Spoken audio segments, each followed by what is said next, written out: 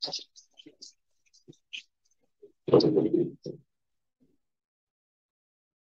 koutou katoa, no rongi pōtai hau, ko Warren Fitzgerald tōku ingoa. Thank you for the introduction there. Yeah, I wanted to share a little bit about my research.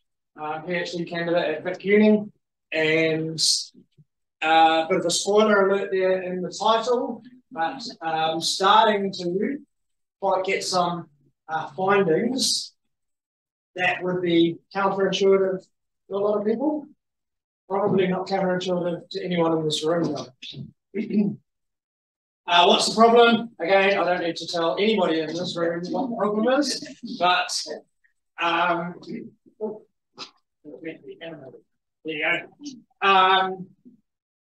I guess I just wanted to put this slide in to show that I have come from the same place that a lot of people have, and that this is sort of the visible part of the problem, is we get these waste products at the end of their life, and part of that is actually because of how we define waste, but it causes all of these problems, and the amount that we're producing is ever increasing, and it's just projected to get worse well into the future. Yeah. So as I went through this journey, again, I don't need to tell anybody what this diagram is, but the waste hierarchy. I know there's 100 different versions of the waste hierarchy. I quite like this one because it doesn't bring into anything to do with repurposing and all these other things that people argue about where it belongs. But generally, we have a prioritised list here. Some things are better than others, down to landfill or disposal right at the bottom. And through this journey, I'm trying to figure out how this waste hierarchy applies to my research. And I started seeing a lot of parallels between the waste hierarchy and the linear value chain, in terms of if we fail to prevent something being created and it enters or it gets produced, then that by definition represents production.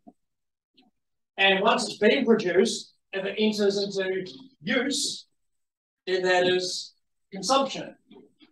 And if we fail to keep it in use, then we are disposing of it. And once we get down to this level, we're just talking about how do we manage the problem once we've already created it. And again, those photos, excuse me, those photos that I showed earlier are all looking at this very small triangle at the bottom here.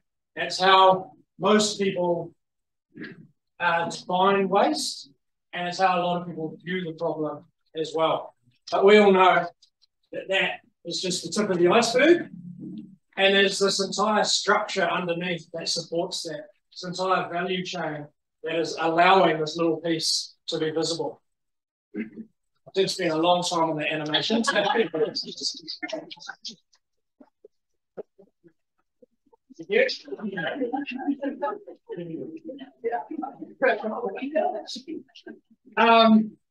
getting into this, I've tried to, the logical place to start is to look at the material flows through society. So I've made this model here. Hopefully you guys can see this. Feel free to move closer if it's a bit small, but effectively we have virgin materials coming into the system, and we have a stock. These squares represent stocks of materials that are ready for manufacture. When we manufacture them, that's the production phase of the value chain. We have a stock of things that have been made here. We sell it, and that is consumption. And at this consumption point, where materials are in use, we have a decision. So we can throw that, yeah, this is my prop. We can throw this in the rubbish bin, and it goes straight to landfill. If we decide to put it in the recycling bin, it probably still goes to landfill. It goes to a material recovery facility, and their contamination gets sorted out. So some of it does go to landfill. A lot of it is exported, the dream that we're all sold is that it will go back into materials to be used and go round and round forevermore. We all live happily ever after. So we can run this model, and I should note that these values in here are just relating to plastic products. So this plastic bottle is recyclable, so there is a 60% chance that it will get recycled, will be separated for recycling. Once it goes to the material recovery facility, 14% chance that it is contaminated, which means 86% chance that it will continue on to go recycled. And you can see from the graph there that this model just means that we're producing more and more waste into the future. And so we can run some hypothetical scenarios on this. And what if we magically recycle everything? So everything we produce is recyclable. You can see that the waste sent to landfill does come down, but it's still not zero. And that's because of the contaminated proportion.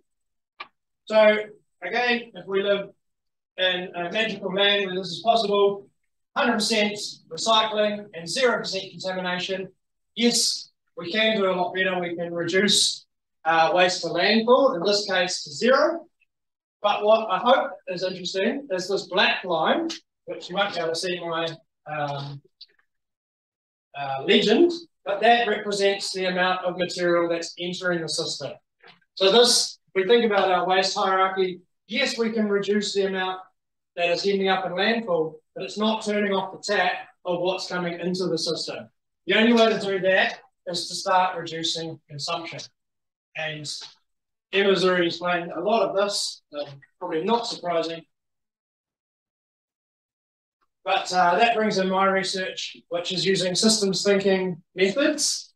I'm trying to map out systemic problems, and to do that, use cause and effect logic.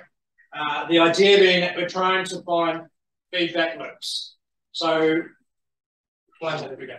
The main research question that I'm trying to identify is how do we reduce, what is driving waste generation?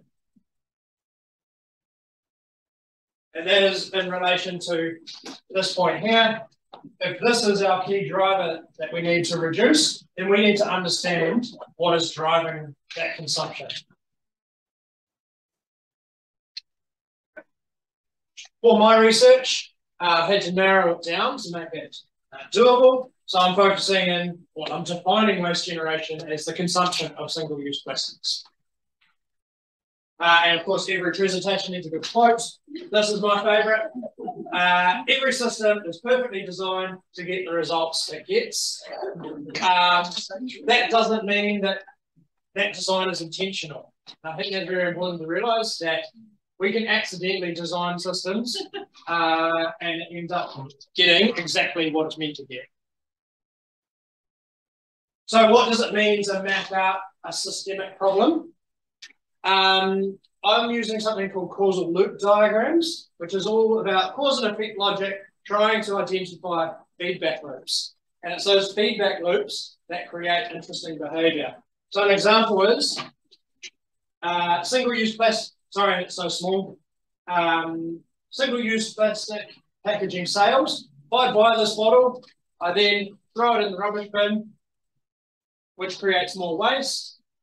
In doing that, I feel bad about myself, so I feel less justified continuing my consumption patterns, which means next time I buy less of the product. Okay? This is called a balancing feedback loop. So every time you go around, the push is in the opposite direction to where you started. So we started off with more sales, creates more waste, reduces our justification, which reduces the sales next time around. So we get this oscillating sort of behaviour.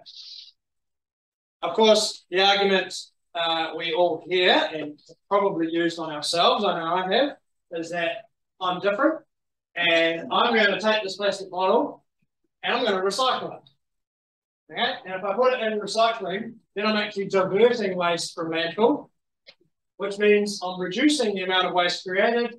I feel good about myself, and therefore I can go and buy another plastic bottle. So this is called a reinforcing feedback loop, and that creates exponential growth or decay, depending on how you start the system off. These loops are relatively easy to understand when they're by themselves, but what happens when you start to combine these loops? Okay? Which loop dominates over the other one? And how does that change over time? So the reinforcing loop might dominate at the start, but then peak out with the balancing loop. And you can get all sorts of interesting behaviour. And the more loops you combine, the more complicated the whole thing becomes. Yeah. Oh. Sharing.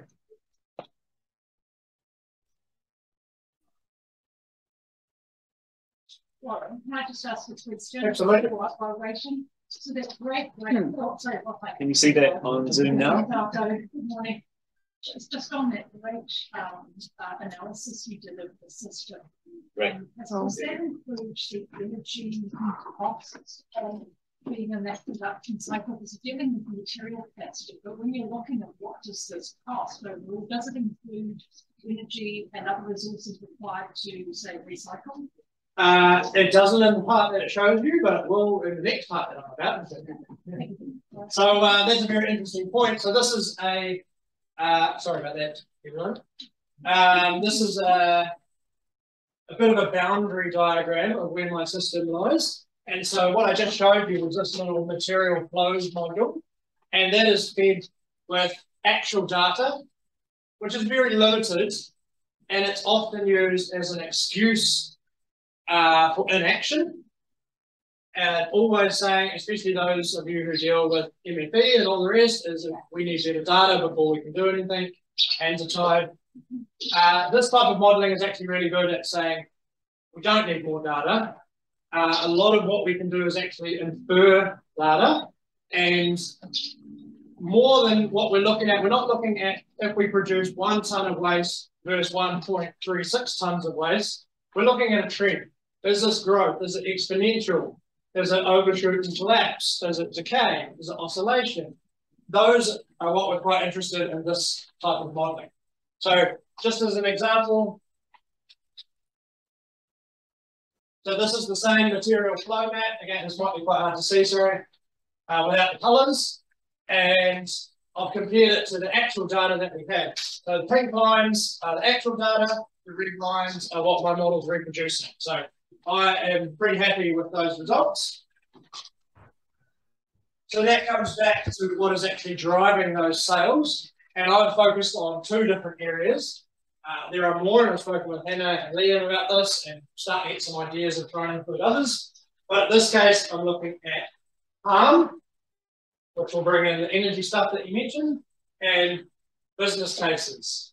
And an example of that would be if you increase the sales of single-use plastic packaging, the businesses that are using them make more money. They have more money to spend on marketing, which increases attractiveness, and so you get more sales. Another path might be you have increasing sales, increasing money. All of those people that are sending their product in a reusable form or refillable form look over the fence and think the grass is greener and say, look, all these guys doing single use are making more money than we are. And so it encourages people into that single use business model. So that increases sales.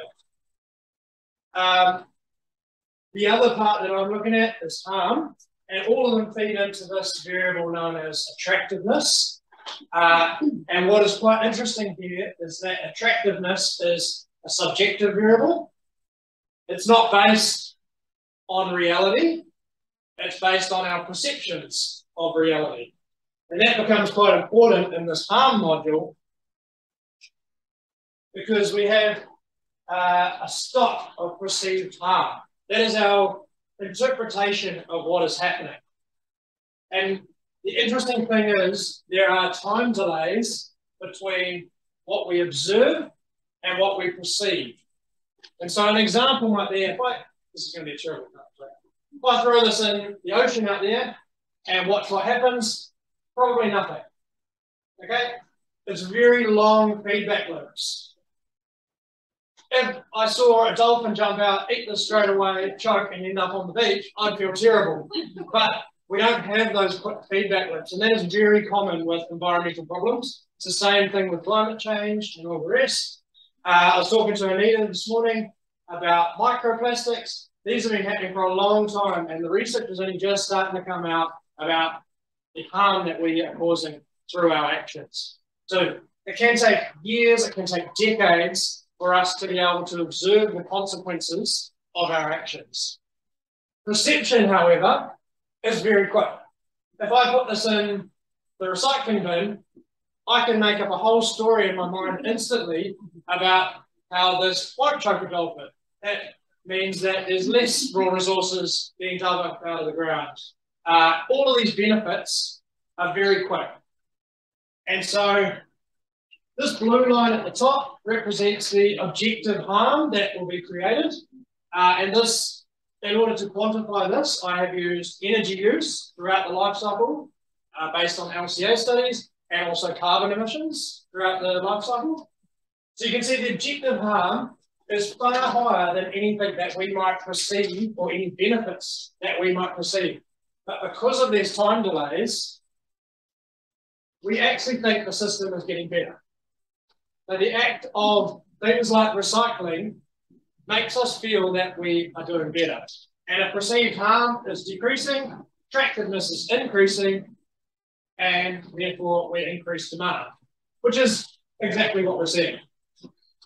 And so I guess my whole argument was that in a static system, which is how these problems are often applied to, is saying, if we just look at that, then yes, incineration might be better than landfill. But as we've heard before, and my example is recycling, but these don't operate in a static environment. It's operating in a dynamic environment where the act of recycling or the act of incinerating, you're signing contracts for future, and it's actually, all it's doing is turning the tap on faster to things coming in. And so my argument is that perhaps the act of recycling is actually creating more waste. Thank you.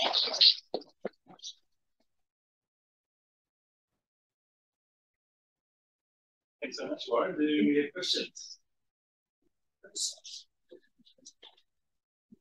Thanks, Edward. I can see your diagrams. I thought people were going to close.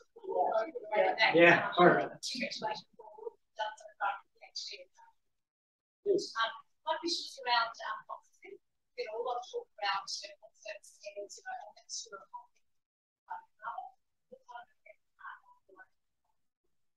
you want to repeat the question? Oh, yeah. So the question was around toxicity and if I've included that in my modelling work.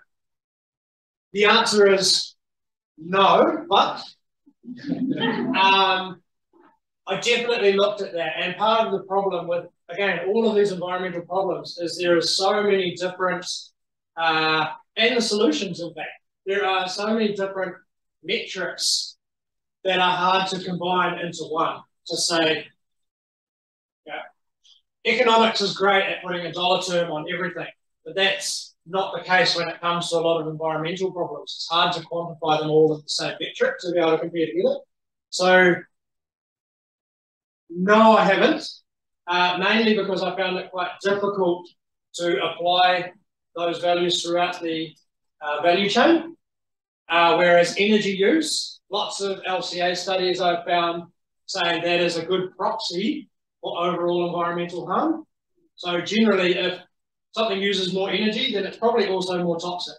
And same with carbon emissions. That's a bit of a hot topic at the moment. So, and as you can see from a lot of those diagrams, they're showing the same trend, even if you look at energy use or carbon emissions. They're seeing the same behaviour. Yeah, awesome presentation, Lauren. Thank you so much. Awesome work you're doing. Yeah, I just got a question surrounding like circular economy. That's such a word we're all hearing lately. Circular economy. Do you think that is a real long-term solution, or do you think it's just a justification again recycling our way to more waste? Yeah, I would. So the question was: is circular economy a potential solution or just another justification? And I would say that it could be either, depending on how we implement it. We can use it as an excuse to show that or pretend that we are doing better, or if we actually take into account these dynamics, we could potentially do things better. And as has been said here, there will be certain things are going to be a lot harder to get rid of, and we should be using plastics for what we really need to use them for, not for everything we don't. And the worry is that we use it for what we don't, but just say, oh, look, we can recycle it. And I guess that's the whole theory behind the waste hierarchy anyway, is that we need to be starting at the top. Yeah. And not trying to climb our way back up from the bottom. Hey Warren, awesome presentation. Fascinated with your diagrams. I'm just wondering, did you consider in your research or come across Harry's research or around behaviour change, and that when the consumer is faced with negative information around pollution, that they actually would switch off to it and thereby consume more? I think maybe it's kind of on the fringes of your thinking, but just curious around that. Yeah, no, I haven't come across that, but I might come and have a chat with you later. Yeah, chat about that. Yeah, thank you. Question? Yeah. Oh, sorry, the question was if I had come across a particular type of research that. No, I haven't. Warren, thanks. I'm going to ask a question which sort of might sound like I haven't listened to your important point that the Europeans are not, and we don't need more data. Nevertheless, I'm quite interested just in terms of your process and trying to put this analysis together. What has that reflected to you about what we don't know and how we're actually not? We don't have, cycles or what's happening. How challenging is it being to do now to type of assessment to do? Okay, I will paraphrase that to correct me if I'm wrong. Effectively, what data don't I have and what issues that has caused? Yeah, okay. It's been a big problem, effectively. Again, I've come into this like everyone else, and if we just had the data, we can compare it directly to it. And the further I go through that, actually the modelling process almost tells us what data we need. So instead of the general way of thinking, if we had the data, then we can figure out the solution. Whereas I'm saying if we can do this modelling, we can approximate the values. It needs to be verified. This is not finished. There are still tweaks to be made. But through this process, we can start to see what variables are actually important. And those are the ones we might need more data on, rather than just saying, oh, we need to know more of everything and use that as an excuse for inaction in the process. How do you beat this model? How do you start to create this model and the potential answers? So do you run interviews? How was the process? Yeah, so the process was, the question was, what was the process to create these models? I was meant to be doing group model building sessions, so working with lots of experts, but COVID destroyed all of that. So most of this has been done from the literature. There are actually a few studies showing how relationships work together. And then through validation, you figure out what you need to talk to experts about and say, for example, that harm, is this a reasonable representation of reality? Is this how people make decisions or not? And if you do that for a few different of those key variables, then you can get some confidence. I'm not pretending that this is what actually happens. This is just an approximation of reality. But yeah, we can start to build up that confidence just by checking out the key variables and making sure those relationships make sense more than it passes the sort of common sense to us. Yeah. And then where there is data. So a lot of the data here that I have got is to import and export data. So we know how much resin we import into New Zealand, which is one of the main reasons I've narrowed it right down to plastics. And also how much waste is sent to landfill. And there's lots of reports, whether it's SWOT reports, or Sunshine Yates has done lots of reports on waste analysis and how much different proportions are. And so you use those, make some assumptions, and you get an approximation of how much plastic is what we're throwing out. Yeah. What's that?